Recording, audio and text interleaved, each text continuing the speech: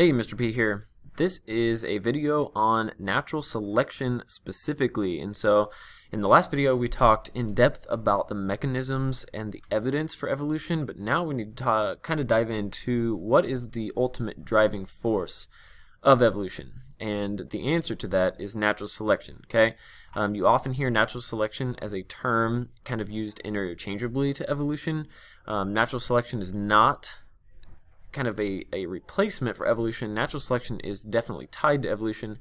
Natural selection is the driving force of evolution. So evolution is the cumulative change or the overall cumulative change of the genetics within a population over time. Natural selection is a force by which those genetic changes change over time. So let's dive into exactly what natural selection is and how it leads to evolution of a population over time. So we've talked in depth about what the idea of evolution is. We've talked about evidence for evolution and why it's kind of highly regarded within the scientific community. We just need to talk about kind of what drives evolution. How does evolution come about? What changes environmentally and what changes genetically within a population of a particular species really kind of gets at the large-scale change that we see often take place within a population or within a species of organisms over time. And so how does this particular mechanism work? The first thing you have to understand is it starts with the overproduction of offspring, which means that we are overproducing our carrying capacity. We as a particular species, and I say we, I'm talking in the case of all living things, right? The goal of living things is to definitely produce offspring to carry on genetics from one generation to the next. One way to ensure population or species success is by overproducing the offspring. We know that certain offspring are going to die. We know that certain individuals within our population are going to die before becoming reproductive successful. And so we're playing into that, right? We need to produce enough offspring so that when those specific individuals die, we have enough kind of in reserve to ensure the success of our population over time. In the presence of this natural variation, we need to produce enough offspring, but we need to produce offspring that naturally vary from one individual to the next. If we can overproduce our offspring, and we can ensure that the offspring are receiving a variety of traits, then we can ensure that our species and our population as a whole will be successful moving forward into the future. Okay? Because there is a struggle of existence or a struggle for existence within any population, within any environment, within any biome on the planet. Okay, this struggle, as is outlined later in the lecture, is going to really, at the soul of this struggle is competition. Right? There's competition for mates. There's competition for resources. There's competition for space. There's competition for food and water. There is competition, healthy competition, for a variety of resources within a particular species, within a particular population, at any given moment. This competition ensures that those individuals that are more fit are going to survive, increased chances of survival, and unfortunately it's going to ensure that we kill off, or it's going to ensure that there is death for others. Now, in a perfect world, like everybody would reproduce, everybody would live a prosperous life, but we know that that is not the case.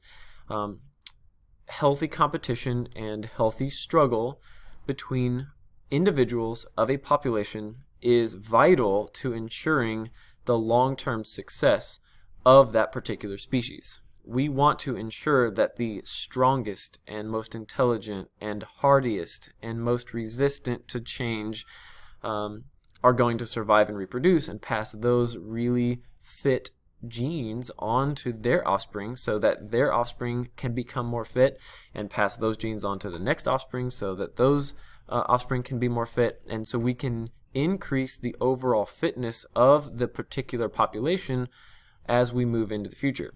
Now, we want to ensure death for others because we don't want those less fit genes in the population, because it's going to water down or take away from the increased fitness genes that we're trying to pass on to future generations. And so if we look just at this really simple diagram, it's very simple, right? We overproduce our offspring, right? We produce a lot of offspring so that we can ensure that there is natural variation within the population. You'll see that there are darker individuals, there are lighter individuals, there are taller individuals, there are shorter individuals, and just naturally selection is going to take place. Those organisms that are more fit, stronger, can run faster, can reach and secure food and resources at an easier rate, are going to reproduce, and those individuals that are less fit are going to die, and the individuals that are selected for are going to therefore produce offspring with those particular traits in mind. And so it leads to adaptation, which means our population adapted and has evolved, and you will see that this population, the allele frequency or the color distribution in this case, is much different in this population than it was in this population. What do you notice?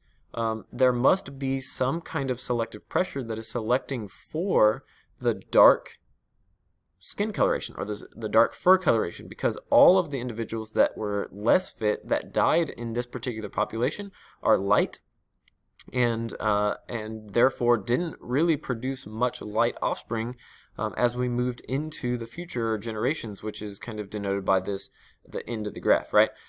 Very kind of 50-50, but as we get to the end, it's very 75% dark, 25% light. So that tells you that there was a selective pressure that selected for dark and a selective pressure that selected against light.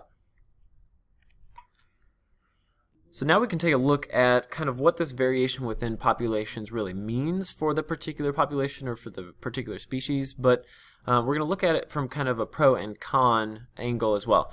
And so we know that sexual reproduction, sexually reproducing organisms, leads to genetic diversity, while asexual reproducers often don't. Okay, and the reason for that is going to be outlined in a little bit, but sexual reproduction leads to genetic diversity and a wide variety of offspring because of the fact that sexual reproducers are, in a sense, shuffling the gene pool. They are taking genes from one individual and they're mixing them with genes from another individual to produce offspring combinations that have never been produced before. So, sexual reproducers leads to a greater or often great genetic diversity and a wide variety of offspring. So we've talked in the last slide about the importance of variety and the importance of producing a lot of those offspring. So we want to produce a lot of the offspring.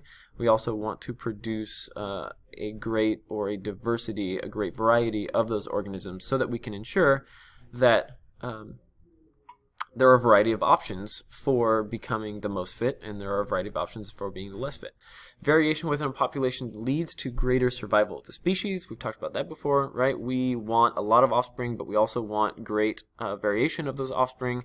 The more diversity witnessed within a particular population is going to increase the chances of survival within a species. And so then we have a variety of these options, or a variety of examples.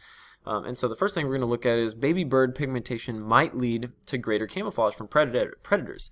When we see any organism, whether it be bird, fish, mammal, amphibian, reptile, whatever, a variety of organisms tend to have a great deal of camouflage for their particular environment, right? It leads to greater success and greater chances of surviving that particular environment. But what if a baby bird within a clutch of babies has just a slight edge, a slightly more successful camouflage than the peers that it was born with? You would think or say that it probably has a greater chance of survival, and even if it has a 1% chance or an increase by 1%, it's 1% more likely to survive. That is substantial, and could potentially lead to even greater camouflage by its chicks. And so if we look at that, we can also say, but what if the trait doesn't provide an advantage? What if a baby bird is born with a 1% decreased fitness, meaning it has a slightly less camouflage? right? A 1% change in a baby bird's feather pigmentation could be advantageous, but it could just as easily be a disadvantage. Something to think about, right? If it is advantage to the bird, it's probably going to be selected for, and if it is a disadvantage for the bird, it's going to have a greater disadvantage. It's probably going to be harder for that particular baby bird in and amongst its peers to survive and reproduce, right? So now look at, what if we look at fish, right? A fish with a slightly different shaped mouth may be able to feed from a section of the coral that other fish of that particular population can feed from. If it can be opportunistic, and if it can feed on untapped resources, so to speak, it's probably going to be increased fitness, right? Or it's going to lead to an increased fitness. But just like the baby bird example, if that mouth is misshaped slightly the opposite direction, right, and gives the fish the inability or a decreased ability to feed from the coral reefs, it's probably not going to survive and definitely not going to reproduce, right? So a slight mouth deviation can be positive or negative in this particular example. And the last one we're going to talk about is plant and flower shape, right? Flowers and flowers are the reproductive structures of Angiospermophyta, right? So when we have a flowering plant, those flowers are the reproductive structures. So the flower is directly tied to reproductive success. A plant flower that has a slightly different shaped flower than others of that particular population might have a greater chance of attracting insects or birds for pollination. But as you'd guessed it, that flower could be misshapen to the point where it inhibits pollinator access. And if that plant indirectly or just randomly mutates to inhibit pollinator access, it's going to decrease the fitness of that particular plant and therefore decrease the opportunity or the success, decrease the ability to reproduce. And if you at all within any population decrease the ability to reproduce, you are greatly handicapping that organism's ability to pass its traits on to the next generation, right? The only way an organism can pass its traits on to the next generation is by reproducing.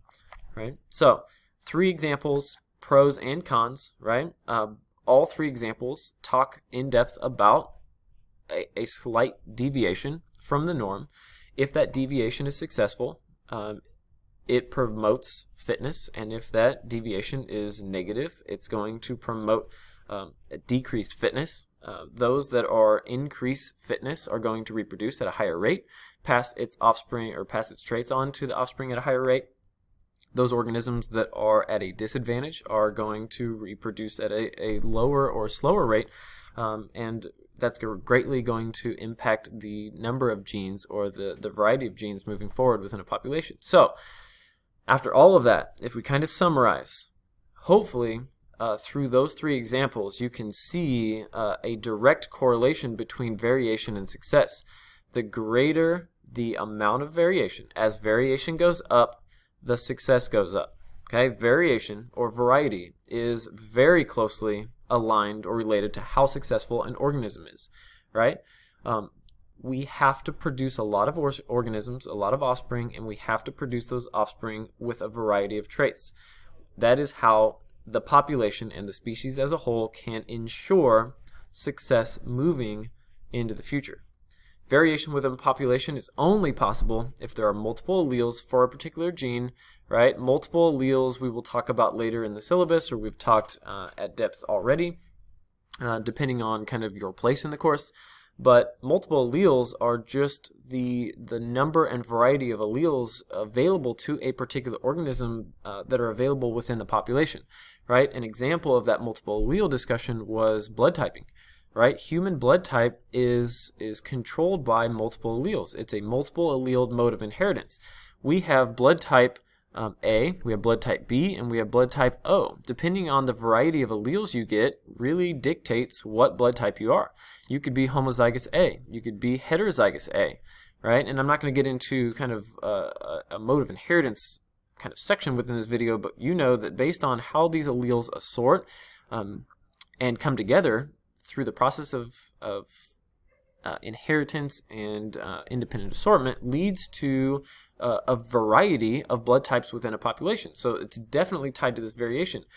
when we have this variation, or when you can see or witness the variation within a population, it increases the success of the population, because we are less susceptible to large-scale die-off based on the variation within the population, right? So if we think about that in terms of the peppered moth, you just watched, or should have watched, the peppered moth video. If you haven't, go back and watch.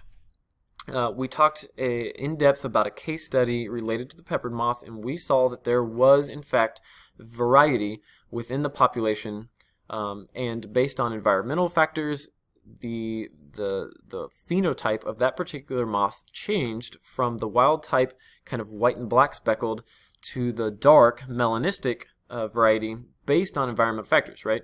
The pollution kind of coated the environment in a black soot, and it really led to a great disadvantage for the white and black variety, and led to a great advantage for the black variety. And so the population as a whole shifted from being predominantly black and white to being predominantly black only. Okay, so the dark coloration was produced by a mutation just randomly. It was, if you remember, just available to about 1% of the population.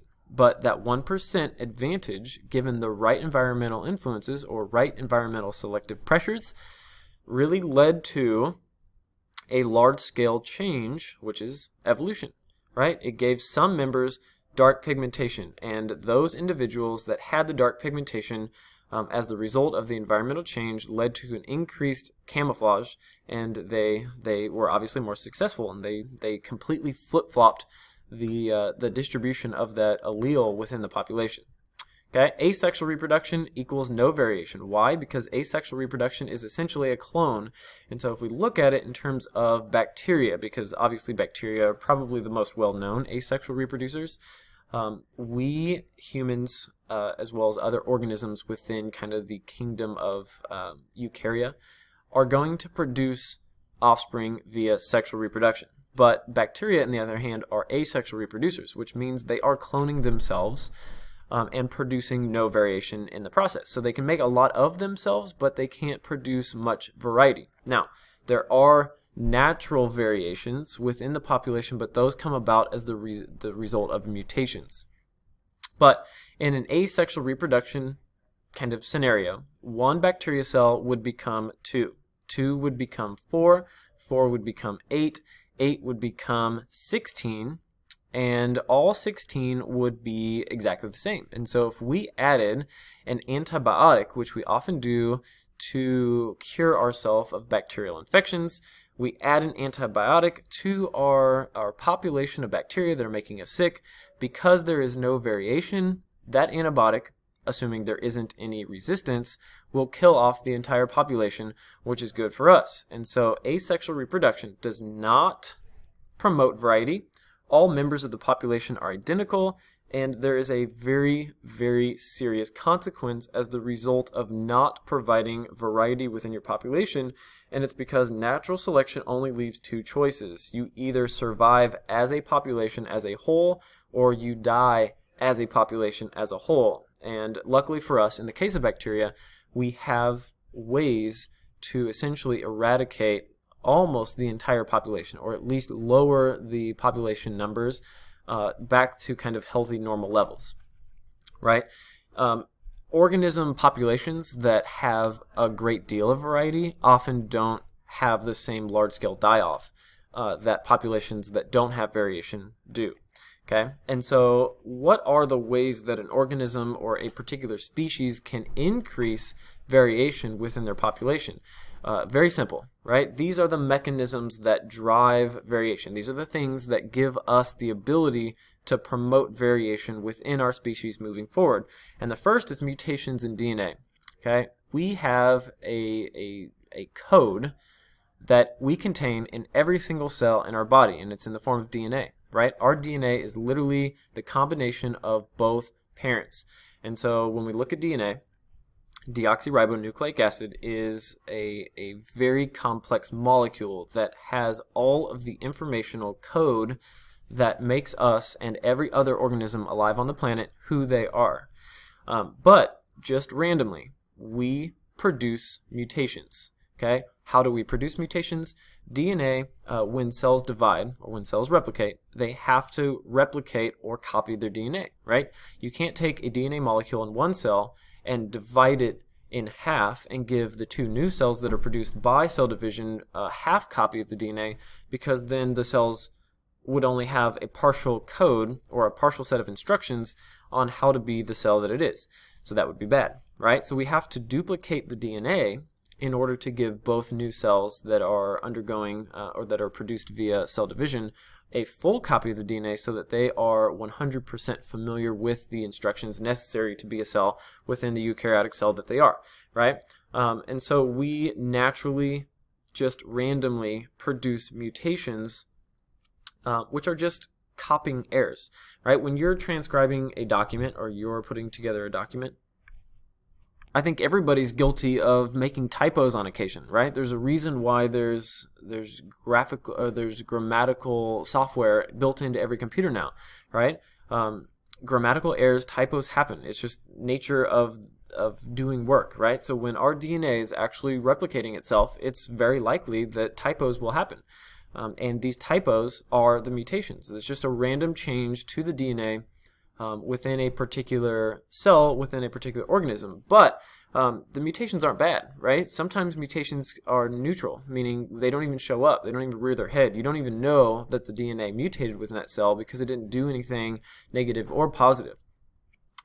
Sometimes mutations can be negative, right? Sometimes mutations can happen that greatly impacts the controlled mechanism of that particular cell, and it often can lead to cancer, right? Cancer is essentially just kind of uncontrolled cell growth or unregulated cell growth. That's just a random mutation that happens. But sometimes mutations can produce characteristics that are advantageous to the organism, and that's really what we're talking about.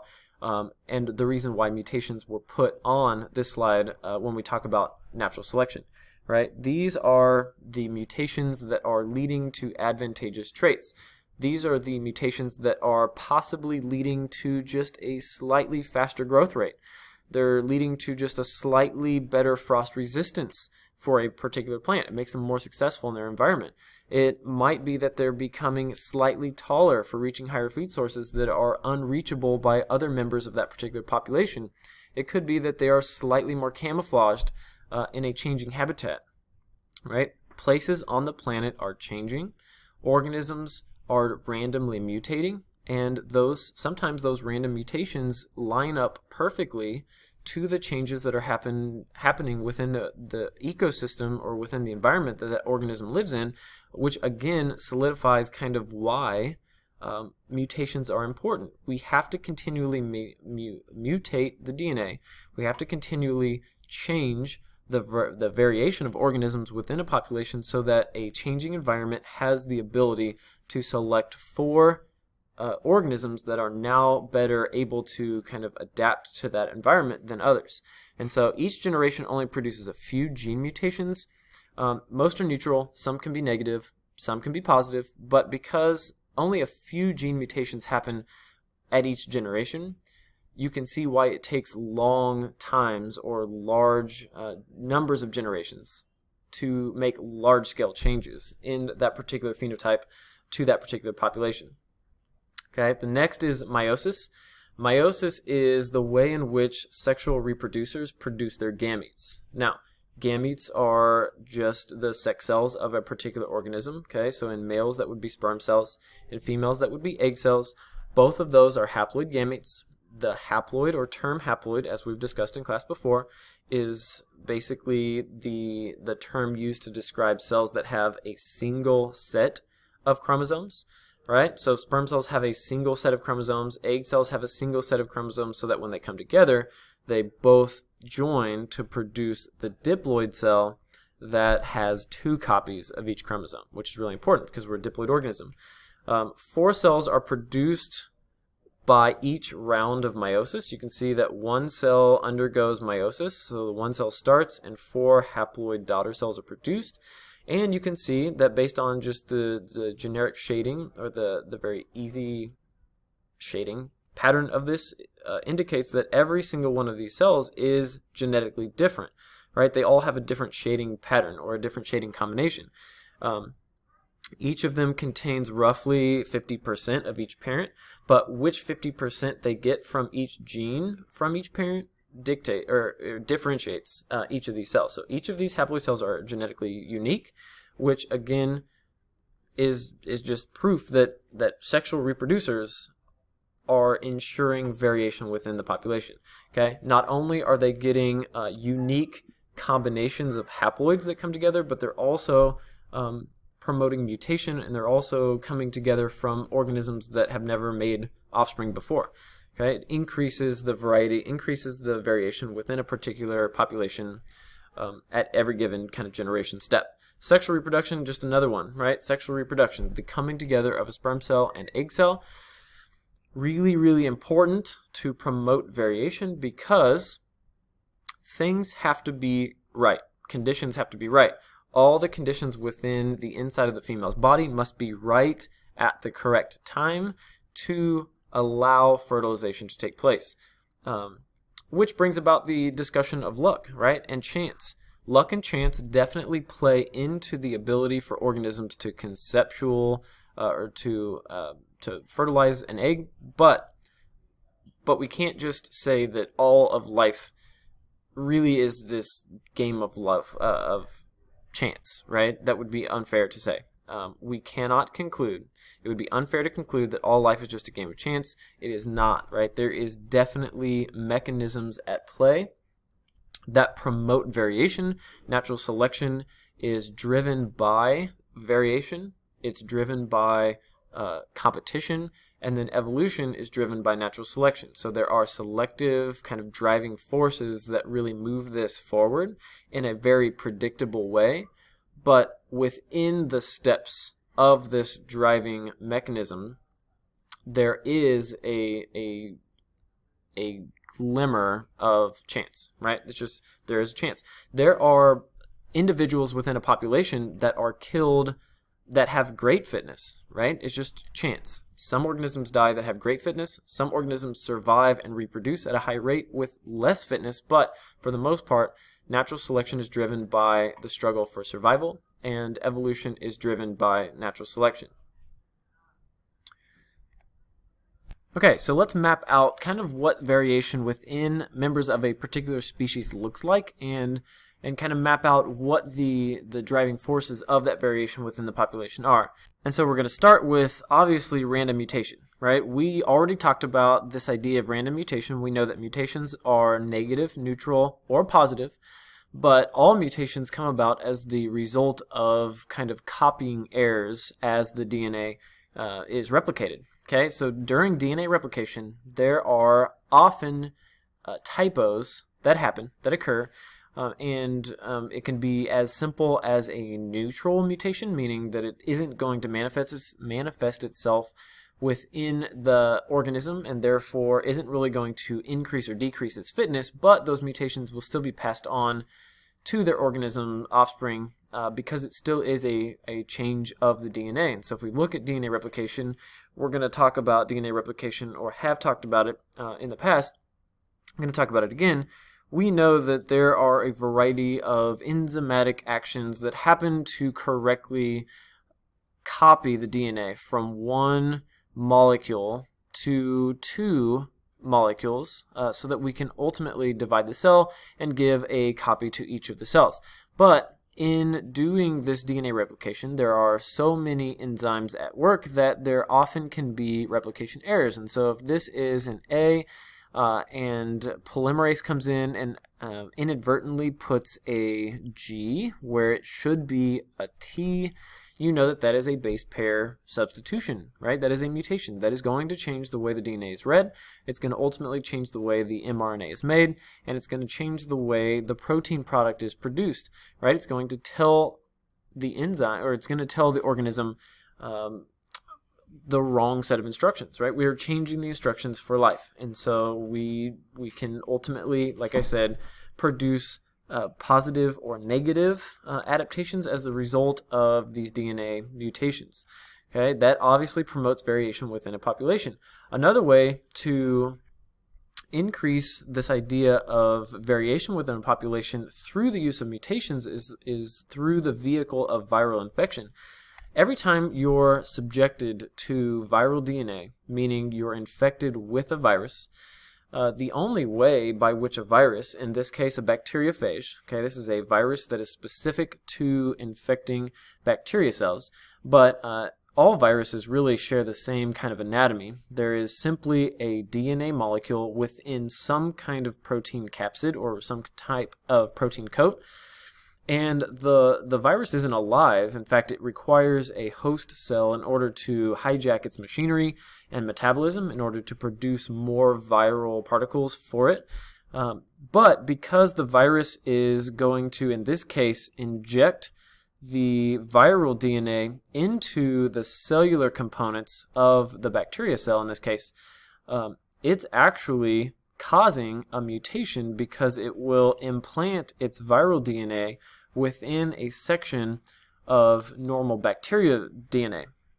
Because of the viral DNA injecting itself or becoming part of the bacterial genome, it therefore changes the sequence of DNA and can cause mutations to happen as the result of just viral infection. Okay, and so that doesn't really change in humans' case, right? When you're subjected to the cold virus, the rhinovirus, or you're subjected to the flu, like influenza, each time you're subjected to these viral infections, you slightly or can potentially slightly change or alter your DNA.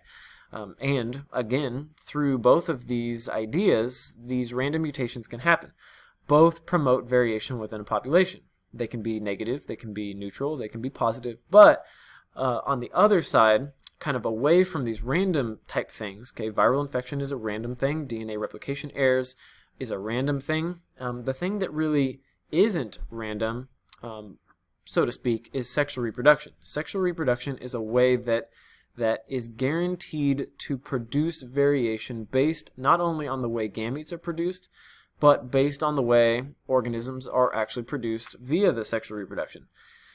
One way that sexual reproduction is going to alter the variation or promote variation within members of a species is through the idea or use of meiosis. Now, meiosis is the process of producing those haploid gametes, and during the production of those gametes, one of the ways that meiosis improves or promotes variation is through this idea of crossing over. Now, what is crossing over? Crossing over is actually a process of exchanging and recombining chromosomes. Okay, and so homologous chromosomes, we know what those are. Homologous chromosomes are going to come together. This would be, let's say, paternal, and this is maternal, right? The paternal and maternal chromosome pair number 1, perhaps, are going to come together in a process called synapsis. During synapsis, the synaptominal complex is going to hold these two homologous chromosomes together, and while they are in close proximity to each other during prophase 1 of meiosis, they often will cross their legs or arms, but they will cross over each other, and because they cross over, they will exchange, essentially cut off each of their leg segments, and they will exchange that in a process of basically recombining the chromatids, right? So we are going to physically cross over, that's why it's called crossing over, and because they are crossed over and so tightly aligned to each other, they will often actually exchange and recombine these chromatid sections to even further increase variation. Now we have a paternal chromosome that has maternal DNA on it, and we have a maternal chromosome that has paternal DNA on it. And so if this is the chromosome that is passed on, or this will eventually be the chromatid that is passed on to our offspring, this chromatid will contain not only maternal DNA but paternal DNA for those particular genes on that particular chromosome. Okay, it's just a way of further adding to the variation that we see within a population. Another way meiosis is going to promote variation is through this idea of random assortment. Okay, random assortment is literally just talking about how chromosomes line up and assort themselves during meiosis through kind of just a chance event, right? This is just chance, it's luck. But this is, let's say, potential arrangement. Oops. This is, let's say, potential arrangement number 1. This is potential arrangement number 2. And both are equally likely events when we talk about potential combinations of chromatids as meiosis progresses. So this is meiosis. Obviously, we have one meiotic event over here. We have one meiotic event over here. Each of these potential arrangements are potential starting arrangements for the process of meiosis. And so if just by chance these 4 chromosomes line up in this orientation and then divide, you will get one of the paternal chromosomes. Let's say the paternal chromosome for pair number 1 goes here, maternal goes here, maternal chromosome for number 2 goes here, paternal goes here. Basically, we have one paternal, one maternal for chromosome pair number 1 and pair number 2. They assort themselves out. We eventually get combination 1, combination 2. Both of these are different from these, okay, just based on an alignment or an assortment difference. Okay, now, if we think back to the original slide and we talk about how crossing over even furthers this idea of variation within a population, if these chromosomes crossed over at this point, they would even further differ or increase variation within these combinations even further, right? These are showing you meiosis. They're showing you how meiosis by itself or by this process of random assortment leads to increased variety that we notice, increased combination potential. But if we put random assortment alongside crossing over, then you can see how quickly even further variation comes about. Okay. So these are ways that variation is promoted within a species, but one thing that we still haven't talked about that really ties sexual reproduction as a way of promoting variation is through this idea of random fertilization. During the production of the gametes, right, crossing over is a possibility. Random assortment is a possibility. We produced all the gametes, and now through this idea of random fertilization, just due to the sheer numbers of potential cells, okay, sheer number of potential sperm cells, sheer number of potential egg cells, you can quickly see how many different combinations, even using 2 chromosomes. And in human cells, we have 23 chromosomes within the mother egg, and we have 23 chromosomes within the sperm cell. Okay, so we've got sperm options over here, we have egg options over here. This shows you a very simple Punnett square looking at just a mere 2 chromosomes each, right? This gives us 2 pairs of chromosomes. Human cells would have 46 total chromosomes, 2 pairs of 23. And so you can see that using just random fertilization, using crossing over, using independent assortment, and the way the chromosomes line up, as well as all of these viral and DNA-based substitution mutations, all of these things are playing into this idea of promoting variation within a population. Really important. So the big question is to adapt or not to adapt. Now, individual species or individual organisms within a population really don't have the choice, right? They don't really choose whether or not their DNA mutates. They don't choose whether or not their chromosomes align themselves correctly within their gametes or to produce gametes. They can't really keep themselves safe from viral infection. They can't really keep themselves safe from predation or competition within the population as a whole. But what does happen is that advantage is going to be selected for.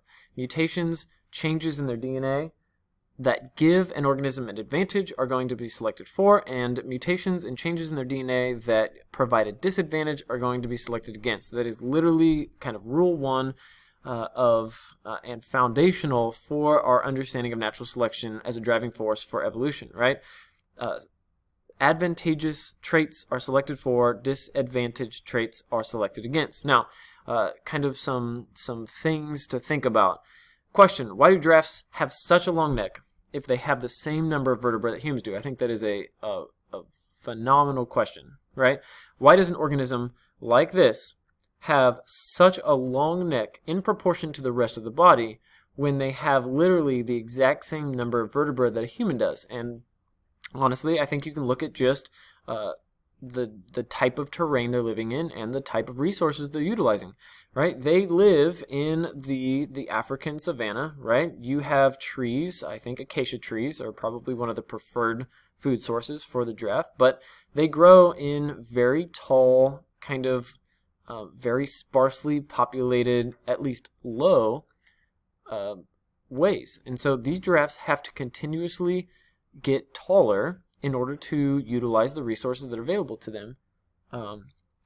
The shorter giraffes starve, the taller giraffes are successful and reproduce, and so over the course of several 100,000 years or even 1,000,000 years, the giraffe has continuously gotten taller. I think you could say the opposite for humans, right? There is no selective pressure that selects humans as being increased fit or decreased fit on neck length, and so there hasn't been a push to increase our neck length. It doesn't impact our ability to survive and navigate our environment. Okay, in fact, one might argue that human mate selection is based on physical attractiveness or physical traits, and one would say that maybe a longer neck in humans' case would be a disadvantage because of the proportions that have been established as like attractive or whatever. Okay, I know I'm going on a limb there, but a giraffe born with a longer neck will be able to feed itself easier than others and will be more likely to survive and reproduce, equating to passing on his or her long neck genes to subsequent populations. Okay, if that characteristic, if that trait increases, the fitness of a particular organism is going to be selected against. If a giraffe was born with a short neck, okay, the opposite side of the spectrum, then they are less likely to survive itself and therefore less likely to reproduce.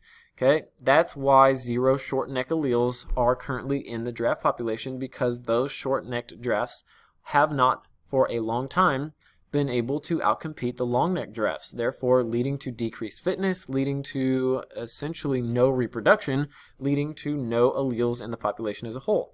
Okay, natural selection tends to eliminate from a population individuals that show low fitness, like our albino friends. Okay, albino organisms in the wild typically don't survive, therefore don't establish any natural substantial populations of albino organisms. Is it possible for an albino organism to live a long and prosperous life in captivity? Absolutely. Right? These albino organisms definitely can live alongside of their non-albino brethren, right? But they're less likely to survive in the wild, and natural selection is a wild process. Another thing that we're kind of coming full circle, right? We started the lecture talking about the importance of outproducing kind of that carrying capacity with offspring, and so kind of to come full circle, one of the things that Darwin noticed, and Darwin is one of the fathers, kind of the foundational figureheads for our theory of our understanding of the theory of evolution, but he noticed that plants and animals often produce way more offspring than could ever survive. And so why is that important? Because it has to do with the survivability of the species as a whole, not the organism. Plants often produce hundreds or thousands more seeds than necessary to propagate a species. Okay, you can actually see that right here. Why would a plant need to produce that many seeds if the goal is to propagate maybe 1 or 2% of those? And the question is, or the answer is, even if 1% of those seeds are successful at reaching adulthood, this plant was successful in copying itself or promoting the betterment of the species as a whole, and therefore was a successful life. Mushrooms produce millions more spores than ever grow into new mushrooms. That can be seen here, right? Those are mushroom spores, essentially seeds of a fungus. And female fish and even female amphibians and sometimes reptiles often will produce thousands or hundreds of eggs, but a very small number of them will actually reach adulthood and therefore reach sexual maturity. Why does this seem so wrong? Okay, when we think about humans and think about mammals, it is not uncommon for certain mammal species to produce one offspring. Humans are a perfect example of that, right? We don't overproduce by producing tons of offspring in the hope that only 1% live to sexual maturity, we produce one, and then we put a lot of energy and resources into that to ensure that they survive. It's just a different kind of parenting or a different upbringing, right? But some of these organisms don't follow the same path as mammals. But why would an organism spend so much energy producing seeds, spores, or eggs that will never reach sexual maturity? Okay, all of that time, energy is wasted. And I would say that it isn't wasted, right? To maximize the chances of some offspring surviving, even if the survival rate is less than 1%, it is important to ensure that a large number of organisms are available for the environment to select, and it's important for a large amount of variation within those populations of offspring. Okay, so the video is getting kind of long, so we're going to kind of high speed through the rest of this, but one thing that I wanted to highlight was throughout this presentation we've talked about competition, we've talked about the importance of promoting variation within a population, and the real reason, or the root of ensuring that there is a large variety or a large number of varieties within a population is because the struggle is real. Right? There is a large struggle for survival that all individuals of a particular species are going to come in contact with in a variety of situations. And one of those things is obviously competition for food. Like, it's not just competition for the acquisition of the food, but you have to find, you have to reach, you have to catch the food, you have to defend your food, you have to move the food once you've consumed, like once you've found it and once you've eaten it. And then you have to digest the food, right? While you're simultaneously looking for food and moving food and catching food, you have to actually keep yourself free of predators, right? Fighting and avoiding and escaping predation is a really big piece of the competition struggle. Parasitism, while you are acquiring all of these things and keeping yourself safe from predation, you have to hopefully keep yourself free of parasites, right? Because the pickup or the acquisition of a parasite is really detrimental to the success or the survivability of an organism. It's just one of those things where individual struggle is compounded, right? We have individual struggle for food, predation, parasitism, but then also disease, like avoiding and removing, tolerating disease, competition for mates. So if you've acquired the space, you've acquired food, you've kept yourself free of predators and parasites, just finding and competing for mates is another struggle that is definitely going to compound this struggle for survival. And then competition for space, right? Living space, shelter, nesting space, reproductive space, food space. All of these things are going to be kind of compounding and interrelated. You have to keep yourself on top of the competition, so to speak, so that you can not only survive, but reproduce and pass on your traits to offspring. So, what does natural selection look like? I have a specific example here that we're going to go through. Natural selection in action using my pet rats, right? These rats just naturally mutated. We have 2 mutated rats, right? These rats just naturally mutated using DNA replication errors, base substitution errors, or perhaps just viral infection, right? We've already talked about kind of how those mutations come about. But let's assume that these 2 rats just naturally mutated and they are less susceptible to a form of rat poison that, when subjected to this population, is really successful in killing rodents, right? And so if we subject this rat population to the rat poison, notice that it kills this rat, kills this rat, kills this rat, and kills this rat. Well, if those rats go away, right, because they're obviously dead, and we allow these particular rats to reproduce, they're going to double themselves. So this non-mutated rat's going to produce another one, this non-mutated rat's going to produce another one, and then these less susceptible mutated rats that show some kind of like pesticide resistance are going to reproduce as well. And so you can now see that while that mutation was maybe 10 to 15% of the original population, is now 50% of the population. Those rats that had that specific mutation were more successful against the rats that didn't have the mutation, and therefore were selected for. The rats that were not susceptible, that did not have the mutation, were selected against, and we actually changed the allele frequency in our population over time. So evolution happened. And so it is important to note that in this example we cannot say that the rats became immune to the poison, although the term immunity is a really important concept that is sometimes interchangeably used with the term resistance. It is not the case here because immunity, actual immunity, like immunity to colds, immunity to the flu, immunity develops within a lifetime of an individual's consistent exposure to a pathogen, whereas pesticide resistance is a change that evolves in a population from one generation of rats to the next. And so the evolution happened in the population, not in any single rat. It is impossible for a single organism to evolve. Single organisms can adapt. Single organisms can mutate. Single organisms can become more or less fit, but single organisms cannot evolve. Single organisms, through the process or mechanism of natural selection, drive the evolutionary bus, but they are not going to evolve by themselves. And just like the rats, one of the things that I like to talk about when we talk about natural selection, especially with human implications, is this idea of antibiotic resistance.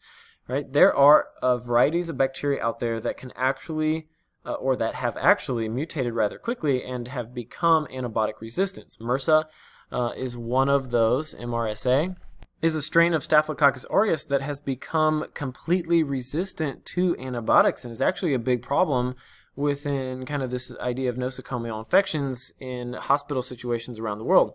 But the way it works is exactly the same as any other form of natural selection outlined in the presentation, right? You have a population that is very susceptible or mainly susceptible to antibiotics, which is why antibiotics are effective at reducing population numbers within a particular population of bacteria within a host organism. But just due to random mutation, okay, 2 of these bacteria cells have randomly mutated to now being completely resistant or less susceptible to this form of antibiotics. And so when you subject this population to a dosage of antibiotics or a regimen of antibiotics, it is going to greatly impact the population as a whole, but while it kills all or mostly all, nearly all of the population that is susceptible to the antibiotics, it is going to leave behind the colonies of bacteria that are resistant to the antibiotics, because if they are resistant to antibiotics, they're not going to be susceptible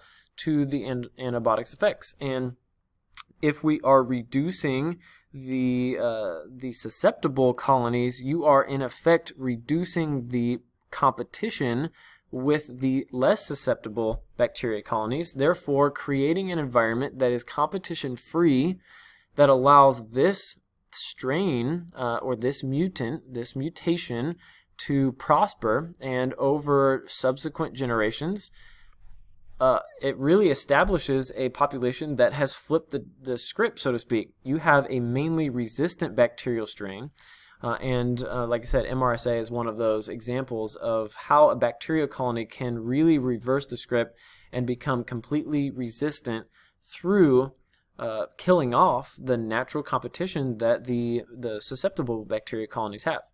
Okay? Remember, mechanisms for bacterial antibiotic resistance that we just talked about obviously are due in large part to random mutations, but there is a separate process that allows asexual reproducers, asexual reproducing bacteria, to actually kind of take on sexual reproduction tendencies, and it's called conjugation. Okay, it's not truly sexual reproduction, but it allows plasmid transfer between bacteria cells, where essentially if we have a cell through the use of a conjugation pilus or a conjugation pili, we can take a bacterial plasmid, which is a bacterial chromosome. It's a circular ring of DNA.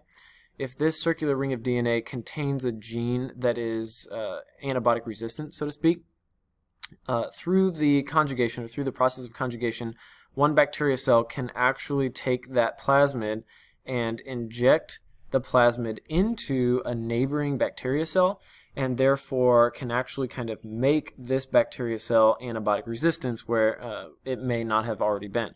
So through obviously the use of mutations and this idea of conjugation, one bacteria cell can really spread through asexual reproduction, but also conjugation, this ability to withstand treatments of antibiotics and become antibiotic resistant. Okay, I think that's where we're going to end it. See ya.